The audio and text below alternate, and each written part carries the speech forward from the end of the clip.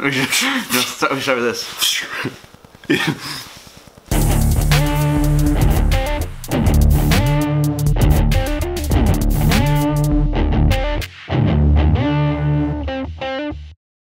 Good morning.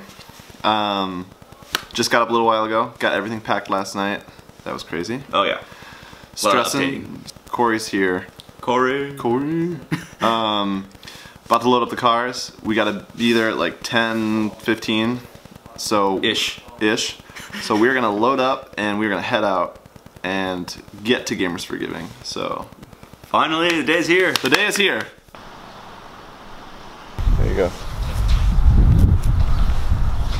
God, it's bright. My pillow that I drooled on. This is your what? My pillow that I accidentally drooled on. I drool on all of my pillows all the time. Yeah, me too. Every day, every night. There's not a time where I don't. Actually, you know what? Maybe it's from you. Are you following me? Because sometimes you drool on my pillow. Okay. So we'll just stop and admire that we see. Okay, where? Okay. EMU Convention Center. Okay. Bye. Bye.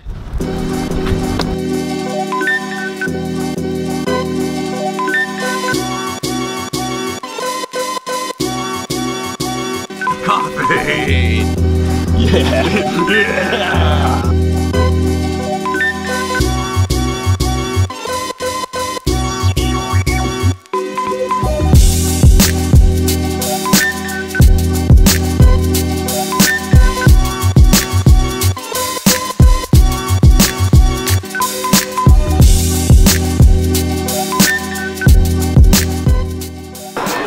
What's your problem?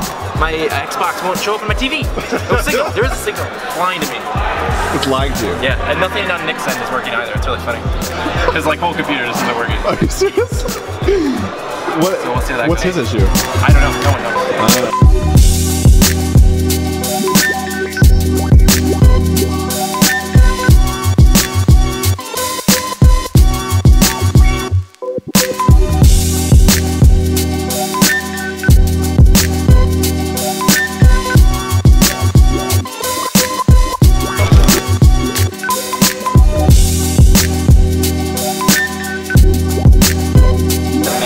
It's so great to finally be here.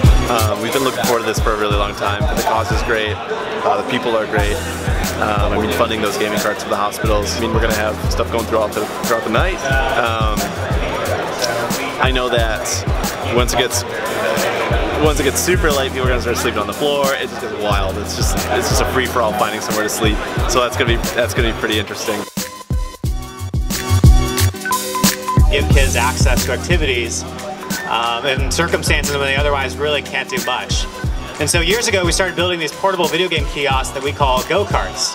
And we originally delivered the first cart to Mott Children's Hospital back in 2009 as a way for nurses to be able to give kids access to video games, allow them to socialize with their friends, and basically kind of help just normalize the hospital experience during a period of time when a lot of kids and families are going through a difficult time.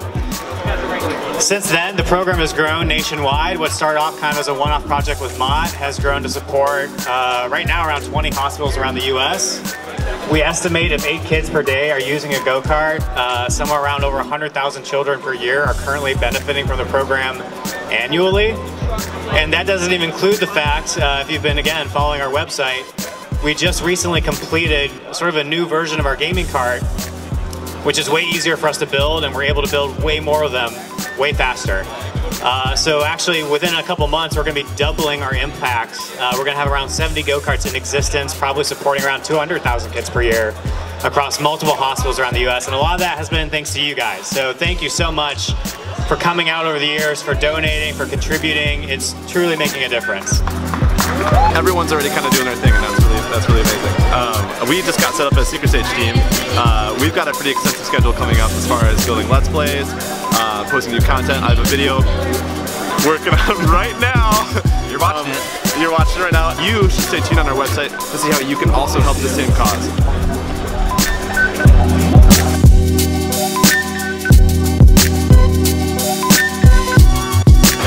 I'm here with Jenna, who's working with Gamers for Giving this year. Jenna, what is your position? What are you doing this year? What are you in charge of? Well, I am the guest relations manager, so my job is to make sure that everyone's happy. care of the sponsors, the vendors, and most importantly our guests. This is my 5th year. 5th year? Attended. Yeah, it's the 2nd year I volunteered. Started going like what this event looks like and how it's evolved to what it is. God, so it was like a hotel conference room originally, and there was maybe a quarter of the size of people. Very small, but still very overwhelming because the only other LAN I'd ever been to was in someone's living room. So when I got there, I was like, oh wow, this is crazy. And then last year we came here and I was like, oh, really grown a lot. Even like the sponsors and the people, the amount of money we raised is like insane too. Last year we hit like 167,000. We're already at 100,000 and we started like 6 hours.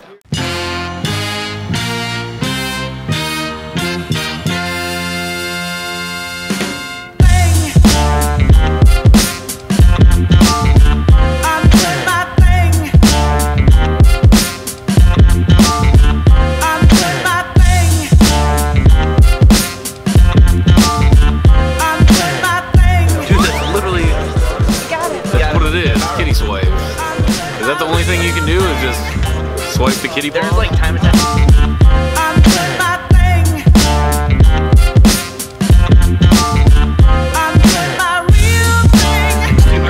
Let me get a hell yeah butt. Nobody but you, baby.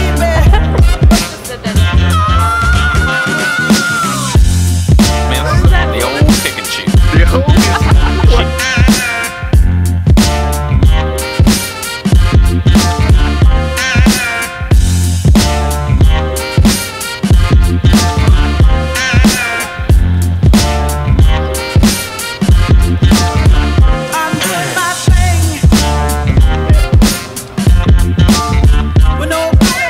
time to sleep.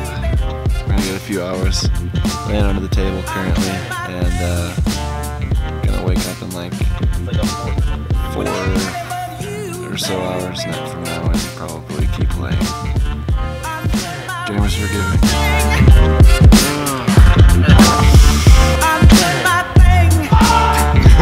That's gonna be a wrap for this year's Gamers Forgiving event.